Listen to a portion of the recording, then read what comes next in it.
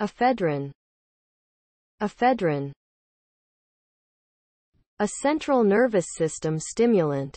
It may be combined with guaifenesin for asthma and used as antitussive and expectorant. But attention should be paid because they can cause nephrolithiasis in cases of abuse. It belongs to alpha, beta adrenergic agonists. Indications: intraoperative hypotension, hypotension during anesthesia, breathing problems, as a bronchodilator, nasal congestion, as a decongestant, myasthenia gravis, narcolepsy, dysmenorrhea, urinary incontinence. Comparison: norepinephrine is used to treat life-threatening hypotension that can occur with certain medical conditions or surgical procedures.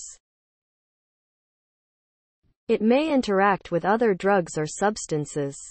Adrenaline-like drugs, monoamine oxidase inhibitors, e.g. isocarboxazid, phenelzine.